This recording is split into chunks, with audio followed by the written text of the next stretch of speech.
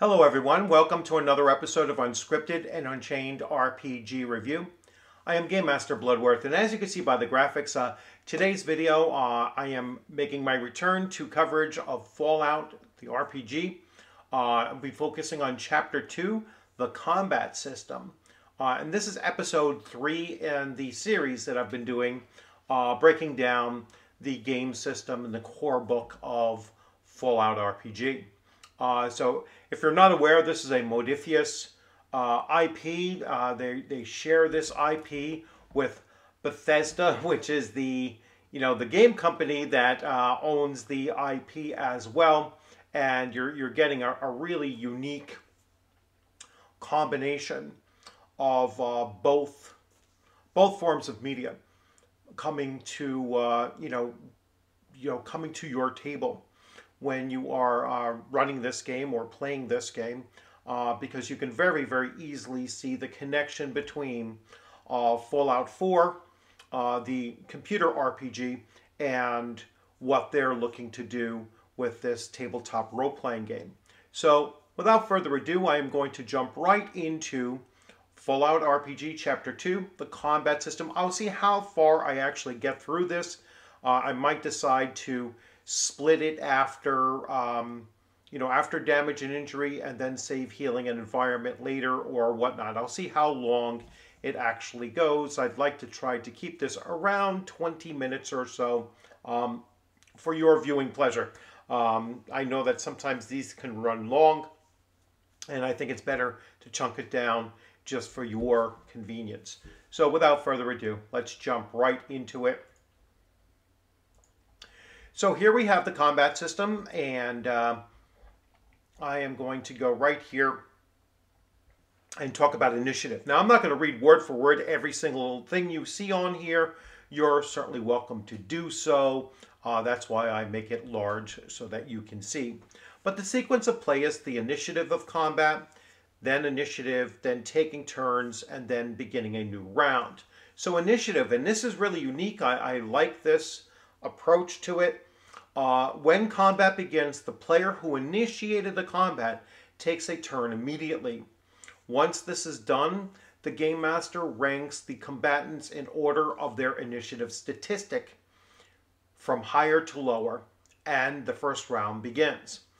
All right, so in this instance, what they're talking about is that you're not going to see, well, who has the highest, who has the highest rank of initiative, and then go from there all the time. And you're not rolling a random die to generate initiative either. It's kind of a more focused in on actual role-playing, like who was the one that initiated combat. That individual or entity, because the Game Master could be the one controlling NPCs that initiated combat first as well. That's going to determine who goes first. And then the highest rank of initiative statistic goes into play. So your character's initiative is equal to their perception plus their agility plus any bonuses from equipment or perks. So every player should have a notation on their character sheet or an index card, whatever, their notes, that has this number already ready to show, all right, and visible to all else at the table. So you don't have to quibble, oh, well, who's going to go next or whatnot. It's already on there. If I were using a VTT, I would actually create a little text that, that is on the side of the panel so that everyone can see what is the initiative order here. Creature NPCs initiative is equal to their body plus their mind. And that's another thing that I like about this.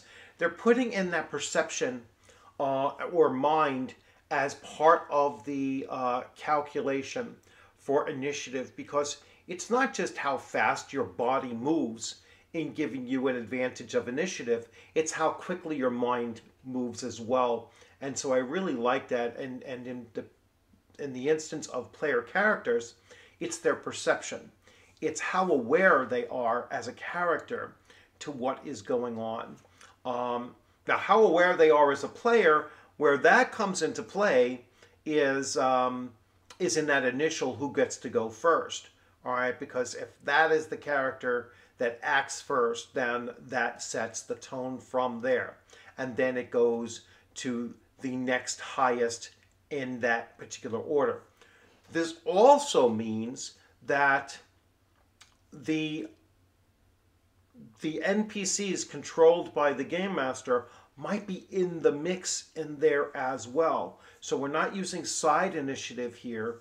We're using initiative on an individual basis, which I also like. Now that's not unique to this system, but I like so far as a combination how this system is doing initiative.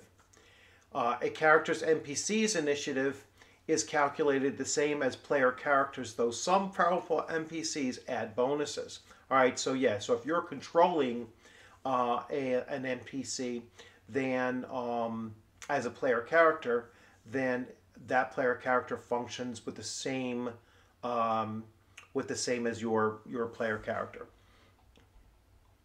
Actions.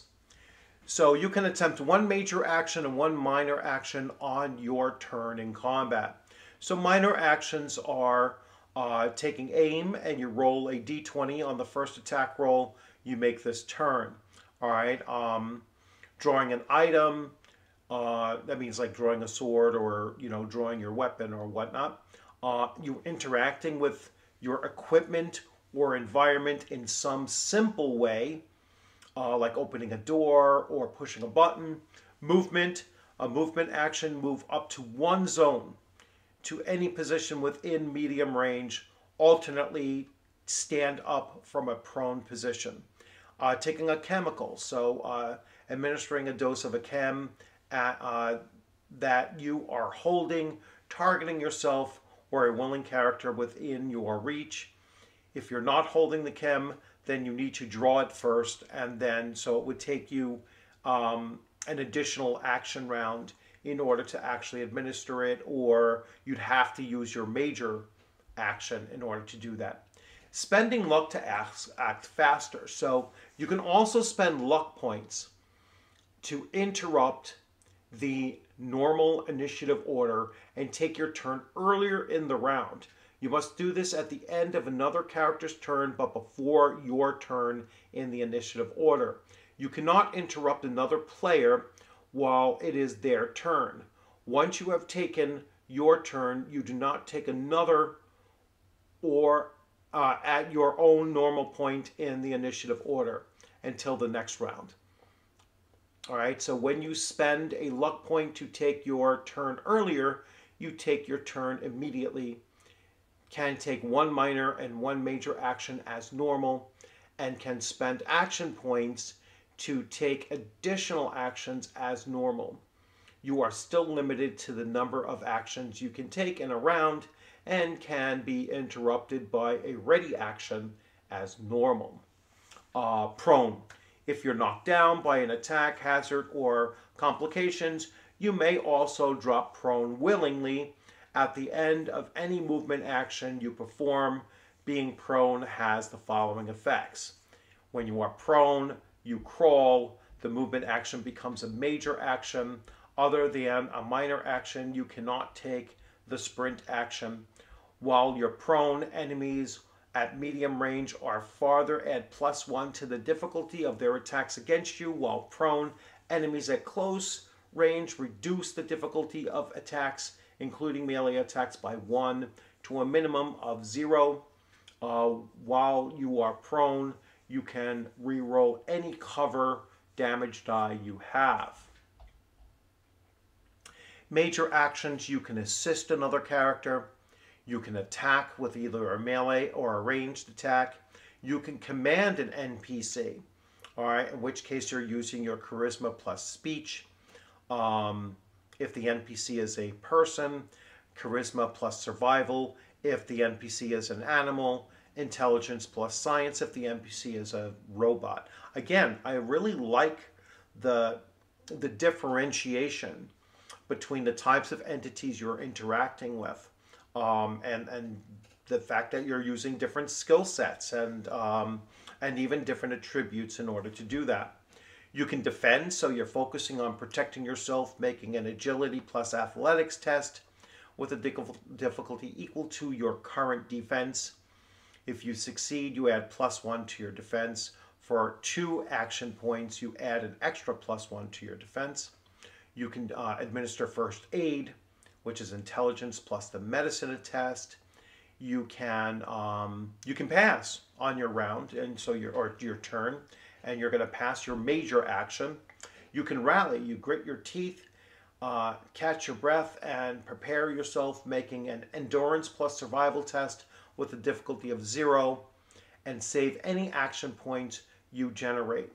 The GM may allow you to use a different ATT to plus skill, that's attribute plus skill, for an action depending on how you describe it, such as charisma and speech, to inspire your allies.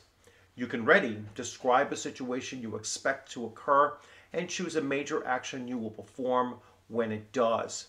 If that action occurs before the start of your next turn, you may perform the major action immediately, interrupting other characters' actions as necessary.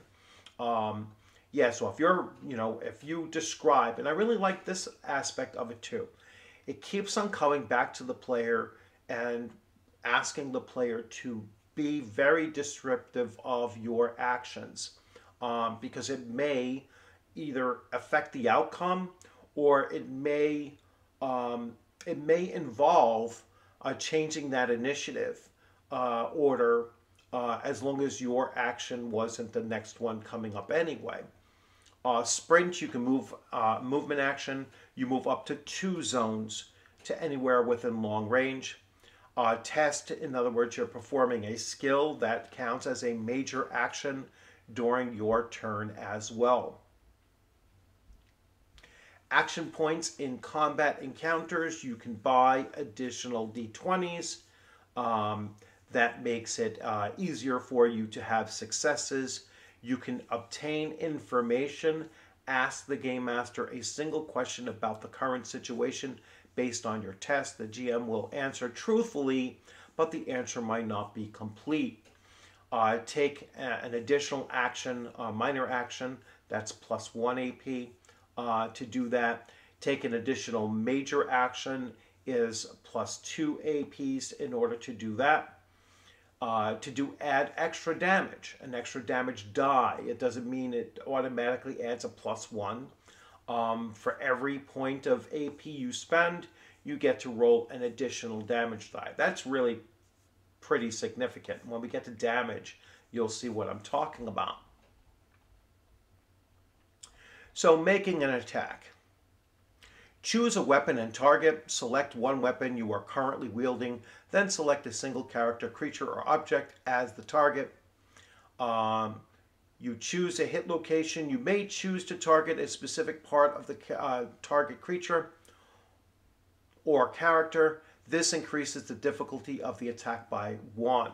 So, in other words, when they say increasing it by 1, it's increasing the number of successes you need by 1, not the die roll by 1. All right, so you will have a target number that you need to reach. Let's say you need to reach a target number of 13, and you're rolling a d20 to make it. Adding a +1 to the difficulty is not going to make it where you have to roll a 14 in order to hit that target number of 13. What it's going to do is it's going to require that you need 2 successes on the 2d20 rolls in order to hit the target. All right, so that means you need 2 13s or higher in order to hit the target. That's what adjusting the difficulty of a task actually means here. Attempting a test. A weapon, you're going to use strength plus your melee weapons. Test with a difficulty equal to your target's defense. Ranged weapons is agility plus small guns, endurance plus big guns, or perception plus energy weapons. So once again, you have this differentiation.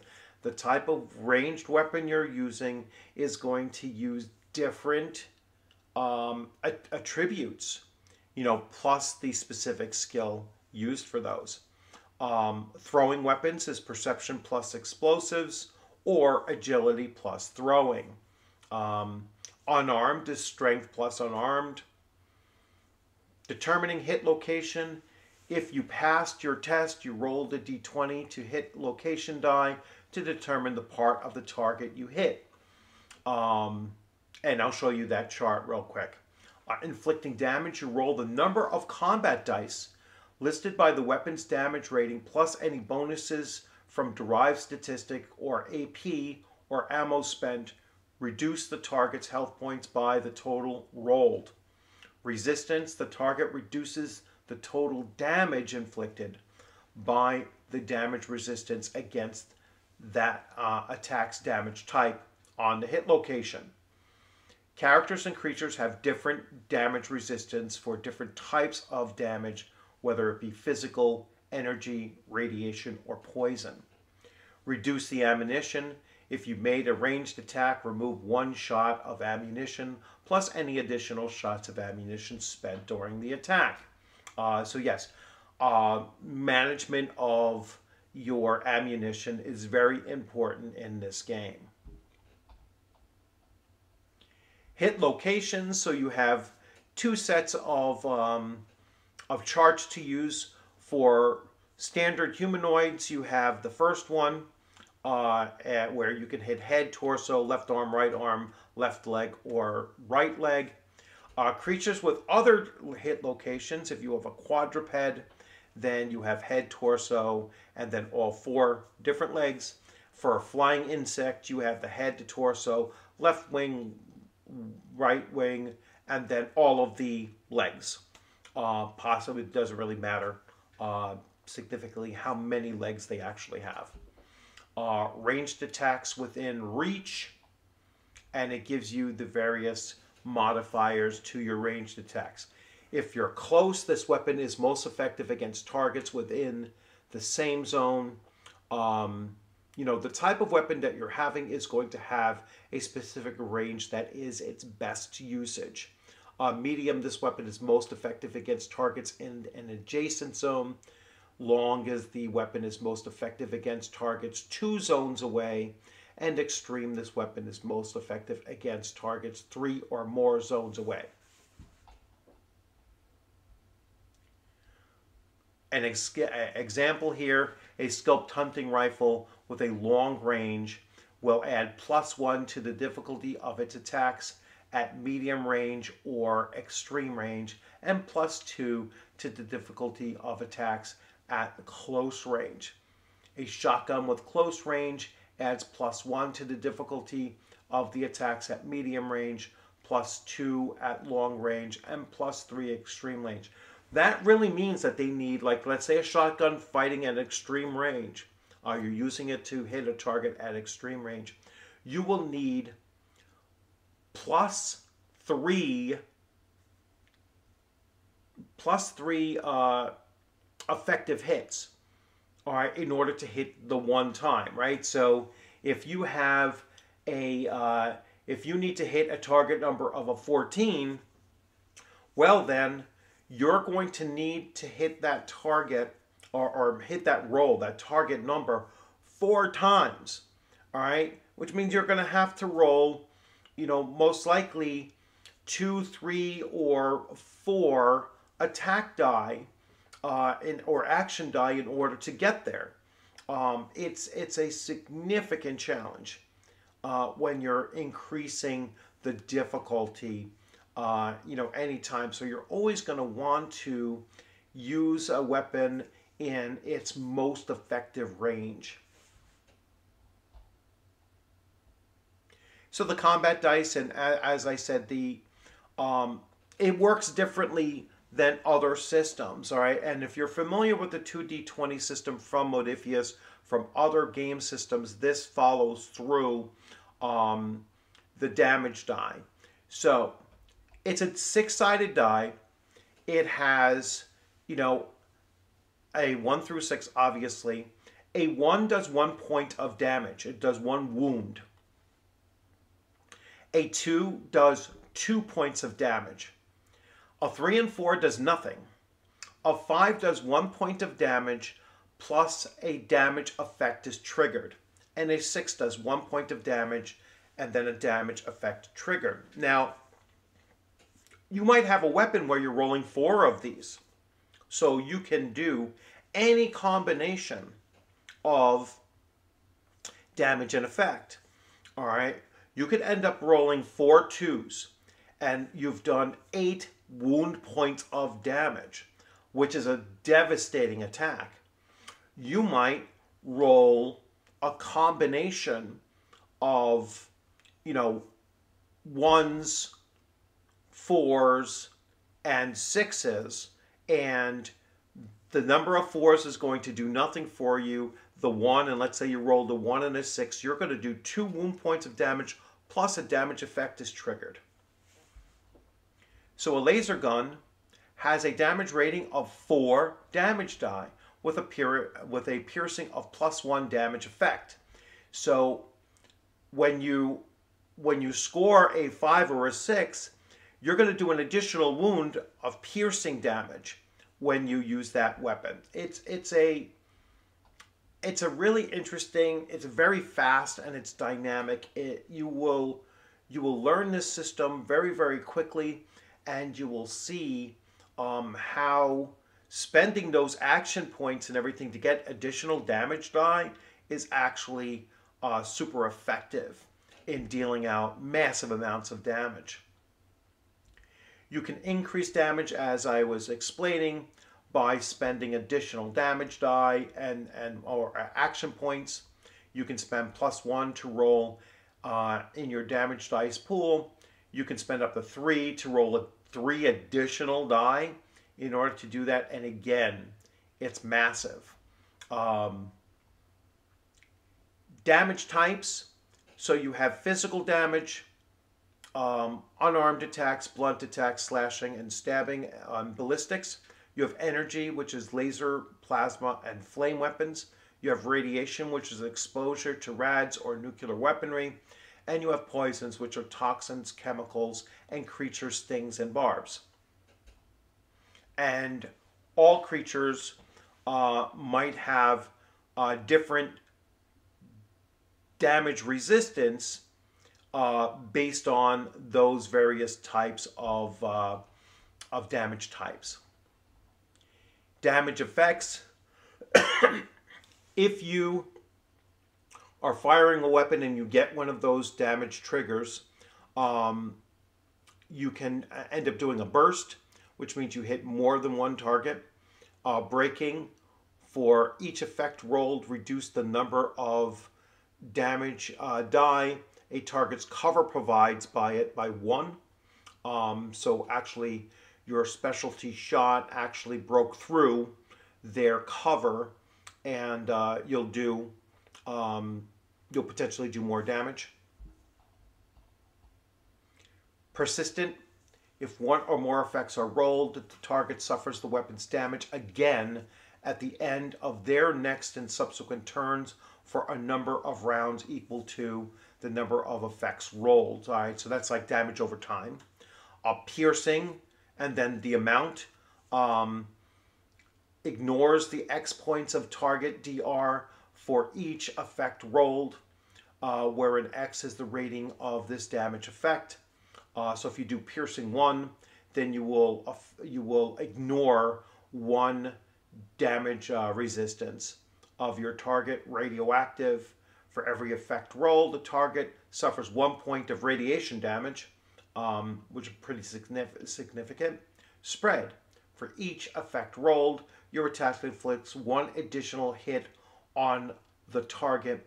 Each additional hit inflicts half the damage rolled, rounded down. That's like a walking hits kind of thing, where you hit the target several times in that one attack. Stun. If 1 or more effects are rolled, the target cannot take their normal actions on their next turn. And vicious. The attack inflicts +1 damage for each effect rolled. So if you have a weapon that's particularly vicious, that can deal a lot of wound points in one hit. Radiation damage is applied differently than other types. Each point of radiation damage after reduction for the location's radiation DR reduces the character's maximum health points rather than their current health points. If a character's health point maximum is reduced below their current health point total, then their current HP are reduced as well. Radiation damage is only reduced by the target's radiation damage resistance according to the location hit. If the radiation wound would affect the whole body, like an environmental effect, then use the character or creature's lowest location radiation damage resistance. In all cases where a character would suffer radiation damage and another type of damage at the same time, resolve the radiation damage after any other damage types.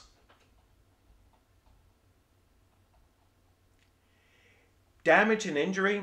So here critical hits and injuries are done differently. And once again, I really like it because first you have to determine what body part is being hit, and a critical hit isn't scored by the quality of your hitting. It's a critical hit is determined by the number of damage in one strike you actually inflicted. So a critical hit occurs whenever a character suffers 5 or more damage in one hit after reductions from damage resistance, right? So a critical hit imposes an injury on the character which confers a penalty depending on the location of the hit. So an arm, you drop any object held in the hand and the arm is broken or otherwise unable to move. A leg, you immediately fall prone. As your leg gives out under your weight, you can no longer take the sprint action. Torso, you begin to bleed heavily. At the end of each of your subsequent turns, you suffer 2 damage die. So that means you're going to roll 2 die. It could do up to 4 points of damage. It could do other, other effects as well. Head, you are momentarily dazed and lose your normal actions in your next turn, though you may spend AP for extra actions as normal. Further, you cannot see clearly, and increase the difficulty of all your tests relying on vision by +2.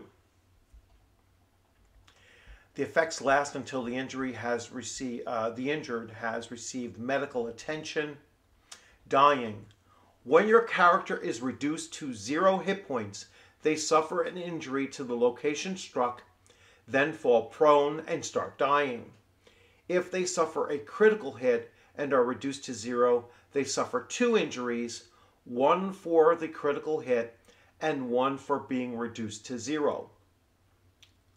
While they are dying, they are unconscious, cannot recover HP and from the first aid action, and cannot take any actions. Furthermore, at the start of each of your turns while you are dying, you must attempt an endurance plus survival test with a difficulty equal to the number of injuries they have and a complication range of 19 or 20.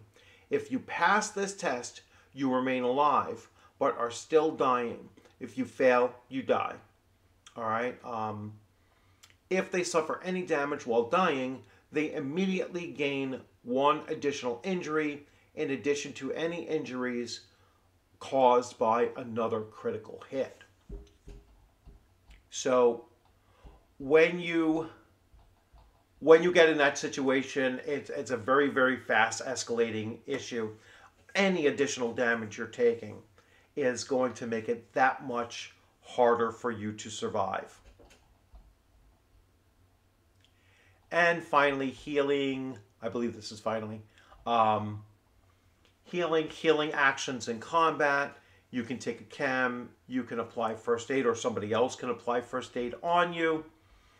Stabilizing dying is a separate action, and anyone can do this. It requires an intelligence plus medicine or endurance plus survival test to avoid death. Regaining health, you can use the first aid action to heal a character's health. Passing an intelligence plus medicine will heal the number of hit points equal to the rank in the medicine skill, and an additional 1 HP for every AP you spend. You can only heal the HP of a stable character, so they can't be dying currently.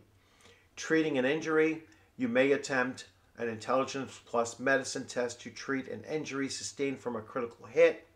Passing the test allows the patient to ignore the penalties of the injury.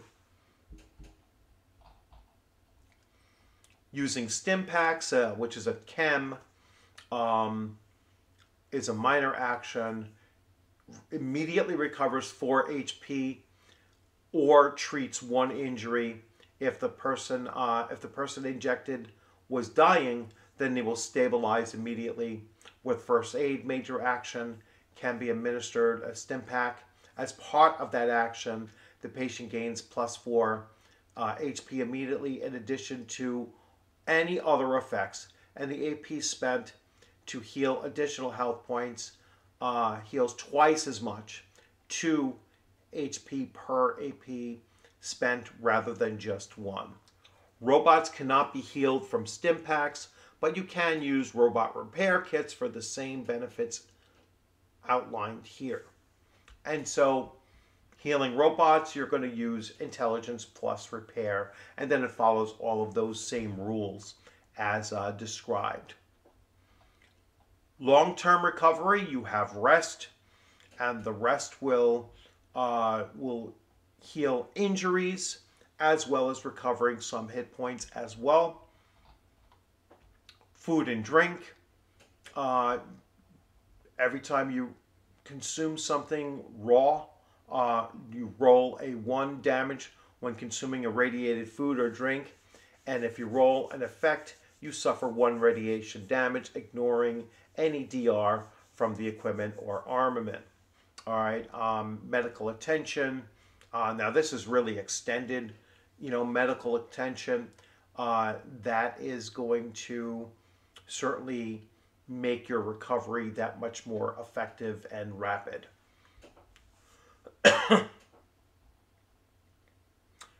Then we have environment, and I am going to get to environment and do this in a separate video. As I said, I wanted to try to keep this a little bit more concise, and we're already pushing 33 minutes, which is farther than I was looking to go. So I hope you enjoyed this video. Remember to subscribe if you haven't subscribed. Hit the alert button so you hear when new drops happen. Comments if you've been playing with this system. Anything that you use to tweak the system. I'm already thinking of just dice rolling. The best way to kind of get everything down into just 1 roll to do all of those actions. Now might be a lot of dice rolling at one time. So a dice tray will certainly be healthy in doing that, helpful in doing that. But yeah, any comments that you want to make, that is be much appreciative. And as always, I thank you for joining. I hope you enjoyed the video. I look forward to seeing you on a gaming screen or at a convention sometime soon. My next convention is not until January, so I have quite a number of months to get ready for it, and looking forward to Philadelphia Area Game Expo, and I'm going to start preparing an adventure for Fallout RPG to be run at Rising Phoenix in April. So I am really getting ready to start running this game system. I'm going to run it in my home game first with my core group of players, plus invite others to join in either that session or supplement other sessions that I will be running. So I am looking to get into this game right now, and now that my first convention is behind me, I can now really start focusing on writing, writing a setting and and adventures for Fallout RPG, and then play testing them out and getting ready for conventions of 2025 with this system. So you'll have a great day. Take care.